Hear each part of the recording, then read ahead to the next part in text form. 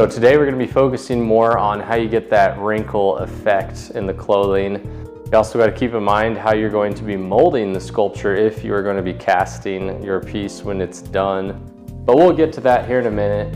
First, if you haven't already, you're welcome to subscribe to my channel by clicking this button right down here in the right hand corner. I'll be putting out a new video every Thursday.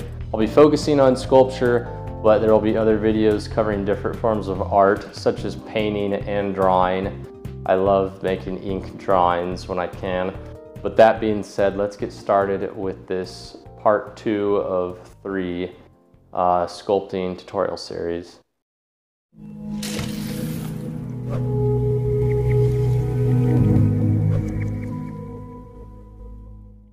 I'll be showing you how to get the natural look in the wrinkles in clothing.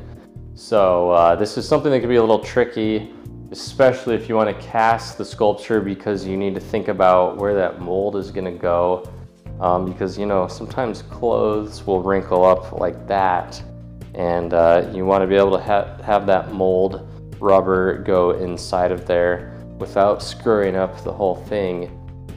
I want to first do a quick review of last week's video to remind you that we just create these small wrinkles by rolling up a thin piece of clay and then smoothing it out on both sides.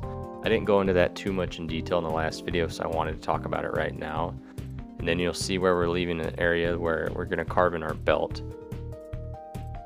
And you want to be sure to use that reference and look back at that for this by looking at whatever you have handy, whether it be a picture or it be an actual mannequin with clothing on it. You can see here how just one small wrinkle takes quite a bit of time and effort to get it looking right. You will see here in a minute how the dynamic really changes as we get near that belt, because the belt is starting to create a binding action on the fabric. That is why the creases will be straight near it, but below it they will still curve like I showed you in the last video, because of the effect of the breeze that we want to give on that light fabric. Additionally, I added a few spots in the dress that act like they are catching the breeze.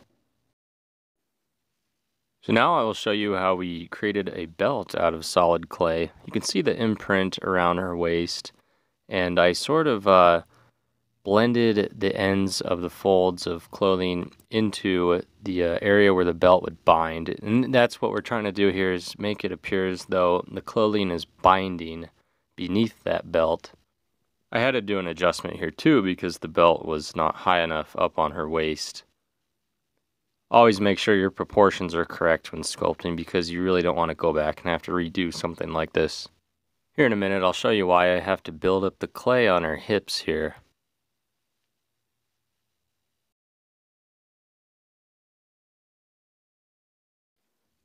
Returning to our reference, we can look at these creases a little bit better, and you see that there's very distinct ones on the sides. So I added a little bit of clay and kind of built up her hips so that we can give that effect. And that brings me to the point that I really want to stress here, and that is to follow your reference. You can see the straight lines that come down from her hips there, and they are a little bit different from the rest of the dress. I'm just working out the small details one at a time, and it really starts to shape up. Fabric is challenging not only because you're trying to make something that's a heavy material, clay, look like something that's a lightweight material, which is the fabric. It's also challenging because different parts of the clothing will behave differently. So there's all sorts of different techniques and patterns you need to follow. You can see as I'm working up towards the top portion of her torso, I'm starting to use a different pattern here, because this is where the clothing would not be binding as much as it would on the belt. You got to keep in mind that gravity will play an effect too. So that's why I'm creating more wrinkles here, where it's sort of bunched up. I'm also building up some of the area around her breasts, and I'm removing some of the material below them, because after a while here, I'm going to carve away a little bit more, and it'll be adding more realistic wrinkles. You'll see here in the middle one on this band that I put in, I'm removing clay beneath it, and then I'm flattening it down on that clay as I carved out a wrinkle in it. As you can see, it's like a dent. To me, it's a dent because we're carving into solid clay, but to you, it probably looks more like a wrinkle, and you can kind of see how I just blend those together. It is a little bit tricky, but you just need to practice at that and work at it over time, and then it will really start to look like a living person is under those clothes rather than just solid clay. These are the bands I'm talking about, and you can see how I'm making them more bold so that they stand out more and the light catches them. Lighting is really important when creating a three-dimensional piece like this because it's really going to stand out where the light catches it in certain areas. And if you cast it in metal, that light will be more distinct than it will be right now. Right now it looks kind of flat, but once it's in metal and it has that shine to it, these bands that I'm putting on here are really going to be distinct. This top section looks especially flat right now, but in just a few minutes you're going to see how much more detail it shows. And this is simply by adding just one more of those bands of clay. You can see how much of a difference it makes. And then, like I did earlier, I clear out some of that clay beneath it and then put it back down there. Here's a side view. This is to show you how rough those edges are. You want to just very carefully trim those up if you're doing something like this. And this is more of an effect. This isn't actually how the fabric would behave as much, but we need to improvise a little bit because, like I said at the beginning of the video, you need to keep in mind that rubber is going to fill all the spaces and all the little detail on the clay once it's finished, and you don't want that rubber to get stuck in there. If you have cavities that it gets trapped in, it'll tear out when you remove the mold, and you'll have to redo it if it's really serious. Looking at it from the side, you'll see here that this little part is still sort of flat, so I'll just carefully take my sculpting tool and match up that curvature to the clay beneath this band that I put on there. Just as a quick reminder, I'll be using a completely different technique in next week's video because I will be sculpting the sleeves on this piece. I do still have a few more tips to show you today though. I'm just going to slightly speed up things a little bit here to save time as I show you a couple of these last tricks here. Now you'll see how I'm kind of making a radiant pattern, and this is because we got to keep in mind that we're going to get a little bit more volume underneath the clay, or underneath the drapery I mean, because this is the side of her breast. So that's why we create that radiant pattern, because there's a little bit of binding on the clothes there. I'll just let you watch me add some of the finishing touches from this side view here. If you don't want to watch, go ahead and fast forward to 9 minutes and 45 seconds so I can show you the last tip of today's video.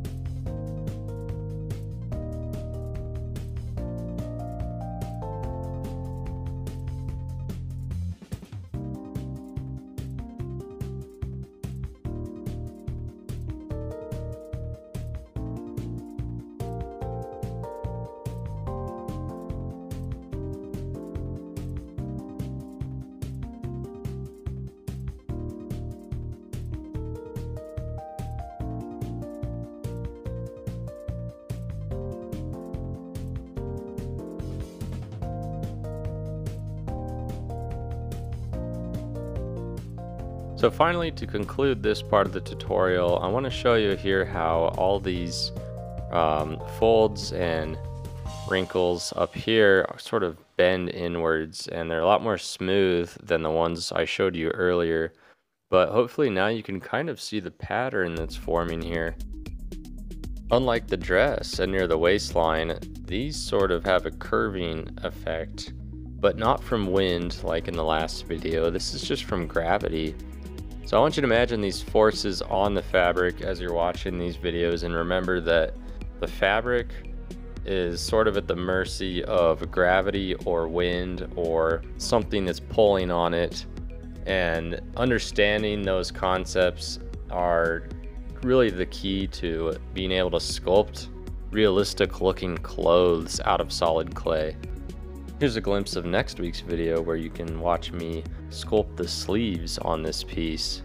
Now this part's going to be a lot more challenging, and that's why I wanted to save this for last, because if you're following along, I would recommend working on those other techniques before you go up to this one. Take a look at the back side here and you can really see how realistic that dress looks, and it really does have that effect of a breeze hitting it. So you can see the wind is the force that creates that pattern, but the sleeves on the other hand are going to have a pattern that is not affected by the wind, and we're going to be showing you how to work with that in next week's video. But that's all for today. Don't forget to subscribe, and we'll see you guys next week.